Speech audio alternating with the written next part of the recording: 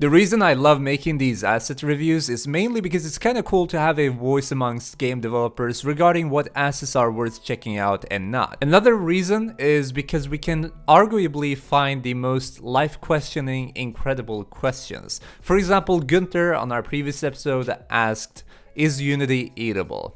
Is Unity eatable? I mean, you could be a regular pleb and work on your game in Unity, but you know, at the end of the day, Gunther is gonna be eating that scene window in Unity, boy. Like I said, I mean, super inspiring comment right there, guys. Well, anyway, hope you guys are enjoying your day so far and having a great Sunday. I am having a great Sunday, I would say. I am getting a bit better. My sickness is kinda... Don't tell anyone, but low-key, I think my sickness is over, yo. I don't want to say that out loud, dude. Somebody, I swear, like an FBI agent is literally, at this point, literally listening to our conversation with you guys and actually jinxing me when I say that. I become sick after saying it. Well, either way, in this episode, we're going to check out an asset called MapMagic World Generator. So let's go ahead and start it up, guys. And if you enjoy, make sure to drop a like down below, hit that thumbs up button in the face. It's super appreciated. And now let's get into the video, guys. Take me to church, I worship like a dog at the shrine of your life. I'll tell you my sins so you can sharpen your knife. Offer me that deathless death, oh good God. Hey, what's up, guys? It is Sykoo or Sam here, and welcome back to the channel. And you know the drill, you know the new schedule. So today is Sunday, which basically means a new episode of the asset review show that we run on this channel. Speaking of which, if you're actually new to the channel and to the community, make sure to subscribe so that you stay up to tune for new content and join our family. And if you want to become a part of the family even more in depth and actually take a part in the discussions being held, etc., make sure to join our Discord server. We are actually running it, so you can click the link in the description or in the pinned comment and you'll be right in there. But now let's talk about the asset that we are going to cover up in this video. So this is basically a asset pack, which is a node-based procedural and infinite map generator, which is developed by Dennis Pajuno. I think I pronounced that the written name right. I don't know. I've just acknowledged the fact that I'm gonna get sued one day because I butcher everybody's name left and right. Like, I don't even know what's wrong with me anymore. But you can find the asset on the asset store under tools, terrain, and the price for this asset is initially $75, but it actually gets reduced to $60 for Unity Pro or Plus owners. I know it's not a very common thing, but in case you own one of these two plans, you're gonna get the asset for $60 basically. Now let's talk about the asset a little bit further, and then we're gonna get into the developer response, which is the support for the asset. If you're creating a 3D game and you want to have a big, or in fact infinite, procedurally generated map for your game, you can use MapMagic for that very reason. Because if you are making a bigger map, you know that it can get a little bit annoying to design such a huge map by sculpting the terrain, placing thousands of objects like the vegetation, rocks, painting textures, and so on, right? Therefore, this asset will take care of that part for you, and it only requires you to enter the orders in the form of a node graph. Speaking of which, that's actually a feature of this asset, and we're gonna focus on that feature a little bit further in this video. But before that, we can actually talk about the main features of the asset. So first and foremost, there is compatibility for popular assets like Voxel Land 5, CTS, Megasplat, RTP, and even Unature out of the box, so it's ready for being used within these assets too. It also supports multiple biomes such as forests, deserts. Deserts? It's deserts, isn't it? I'm sorry, my...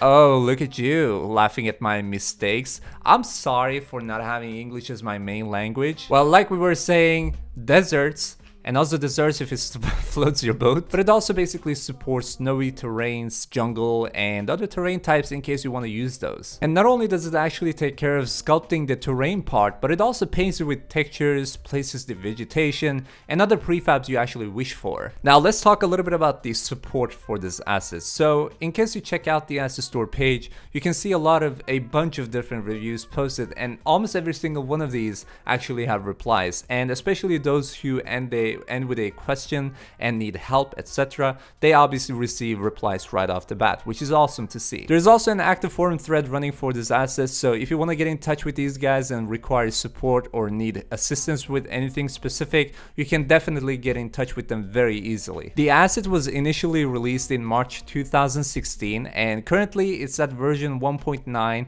and it was released February this year actually, so previous month. Now we're going to be talking about the pros and cons of this asset, and I'm I'm gonna give you guys my honest opinions regarding this asset pack, and then we're going to get into what comes in the asset, which is where we look into the asset inside of Unity. So make sure to stick around. So first and foremost, let's begin with the pros. Let's begin with the good parts. The first pro that I want to bring up here is the fact that there is a node system, obviously, and it is actually very easy to work with. And that's specifically important because that is the primary way you tell the asset what it's actually supposed to do, what it's supposed to create in the form of a terrain, the biomes you want to use, the different kinds of vegetation, and all that kind of stuff, right? And it's just straight up good to see that the focus was obviously mainly for the developer, you, to be able to easily interact and communicate with the asset in order to create exactly what you want as easily as possible. Now, like I said before, it also supports biomes, meaning that you have a lot more variation for your games, so you don't really have to stick for one type of style or one type of kind of blended shape. You can actually blend all types of textures and all types of materials you want to use for your terrains, like a jungle, like a forest, like a dirt kind of ground, and then from out of nowhere a desert, or desert as you guys say, and also snow and all that kind of stuff. And by using the nodes, you can easily edit noise, blend, curve, scatter, forest, and such features. When they're all connected, the asset kind of creates everything for you. So it just requires them to be connected to each other so that it basically knows what it's supposed to do, because obviously, once again, it's the way you communicate with this asset. And now let's talk a little bit about the cons. So I will be honest, I actually found no issues with this asset so far. I've been using it for the past week and I've literally experimented with it quite a lot actually. I've seen the features, I've seen the node system, and I got the chance to actually play with it. And I saw that some people were complaining on performance on the reviews, but having tried this by myself now, I did not see any performance issues, honestly. The asset works in the background so that Unity does not lag or freeze while generation takes place. So some memory usage is normal and even an expected behavior, so I don't really see what people were annoyed about or complained about. I can definitely say that the asset works smoothly, and I was not having any issues working on Unity or with the asset specifically while it was generating my maps. I am also aware that the price will be a talking point for some people, some certain people. For me, honestly, I did not feel like it was expensive at all. I thought that it was actually very cheap, for judging by the quality of it, and you know, comparing it to the other assets that are in the same price zone. I thought that this was actually pretty cheap for the quality that it provides me with. It literally covers up everything that I need an asset like this to actually feature.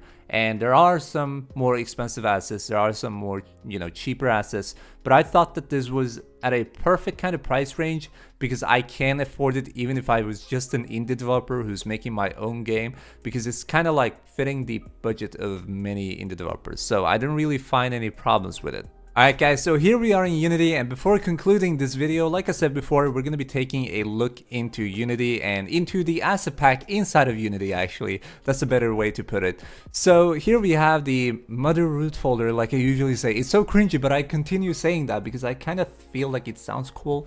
I don't know, let me know in the comments if you find it cringy or something like that. Anyway, so to start off with, we obviously have a manual, which is in the form of a PDF file, so if you want to check it out, it's there. And we also have a readme file, so you have a little bit of quick information before you get started, but the manual is obviously what I recommend you to check out as soon as you pick it up, in case you do pick it up.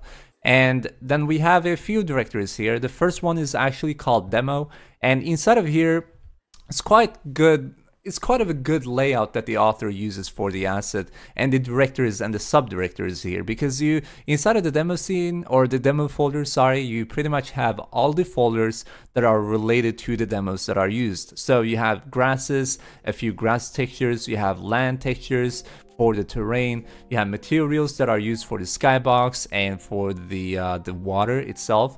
Then you have the scenes themselves, which is what I was searching for when I actually clicked on demo, but then I found out the subdirectories were actually laid out pretty good. And we are obviously in the demo scene right now, so this is the one. We also have a tutorial that is created by them, which is an island. So they generate an island and show how it actually goes. We also have scripts where you can find all these scripts that are for the demo, like the camera floating around and stuff like that. We also have shaders, sprites, stones, textures, and then trees, obviously. So if you want to use these 3D models or grass textures, land textures, or terrain textures, etc. in your own game, you can obviously do so by checking out this folder. And then we also have a editor folder, which is where all the editor scripts are located, so you don't really have to check it out, but it's for the node system and all that kind of stuff. So like I said, it's not very important for you to check out because you don't have any business in those, unless you want to create a editor extension and you want to take inspiration by it. But unless you want to check it out for reference, obviously it's nothing that you really have to check out. We also have the generators folder, which is where all the generator scripts are located. So in case you want to check it out and see how the generation process is done, you can check it out. And it's a pretty cool feature to actually include it, although it's necessary to include because otherwise it's not going to work in Unity. So we also have the main folder where all the main scripts are located for the certain features for the node system, like I said. So as you can see, you have a script for chunk, the chunk grid, curve, the erosion extensions generator. Oh god, the voice crack. So you'll have literally a separate script for every feature that is supported in the node system. So these are all the things you can actually edit in the nodes, which is pretty cool that they have kind of separated them or divided them into every separate scripts, so that it kind of keeps it a little bit more clean and organized. Last but not least, we also have the resources folder where it's literally just everything used by the editor window and also in the Unity, like when you or the game itself. When you play the demo, you obviously have a little bit of UI here. So these UI icons, and the UI skin itself is actually located in here, and that is pretty much it. Alright, so like I said, we are now going to conclude this video before ending it up. And in conclusion, who would I recommend this asset to? I'm just gonna give my 2 personal cents, or personal 2 cents. There we go. So anyone making a big map for their 3D game should honestly check this out. I don't necessarily, I'm not selling it out. I'm not gonna say go ahead and buy it, but I feel like it's quite cheap. And here I talk about the original price, not even the reduced price. And I still think it's quite cheap for the quality and the performance issues that people were reporting on, or a few people were reporting on. It was not very popular and a common issue people were finding, but it was just something that I saw, stick out in the reviews. And I didn't find anything. I didn't find any issues. Maybe it was before, a couple of years ago, but right now I don't have any issues with it at all. So if you want to check out the asset by yourself and see for yourself, you can obviously do so by clicking the link in the description. As per usual, I always leave the links for these assets to the asset store pages, obviously, in the description boxes of my videos, so that it becomes easy for you, because I know you guys are as lazy as I am. Nobody likes to go to the asset store page, type in the letters, search for it. Just click the link, it's literally there. Anyway guys, hope you all enjoyed this episode of the Asset Review Show. If you did, make sure to drop a like down below. All the thumbs ups are very appreciated, highly appreciated, because it kind of makes it obvious for me to realize what kind of content you guys would like to see more of. Speaking of which, if you have any assets you would like me to check out for the next episode of this show, let me know in the comments. Hit me up with links if you have them, so that it becomes easier for me to check them out as well. But let me know if you have any assets and I will make a video out of them. And also subscribe, obviously, like I said before, if you're new around here, so that you stay up to tune for new content, new asset reviews and giveaways and such stuff. And like I said also before, if you want to join the family a little bit more in depth, which I strongly and highly recommend you to do, make sure to join our Discord server. The link is in the description and also in the pinned comment. Now with that being said guys, I hope you all once again enjoyed your time, and you hope you do enjoy your time from now on. I will actually see you guys with a new video tomorrow because I took a day off yesterday, so I'm just gonna kind of break my schedule for a little bit until Thursday and make a video tomorrow. So I will see you guys and your beautiful faces tomorrow and also tonight at Discord or in the comment section. So see you guys, have a good night, peace out. Take me to church.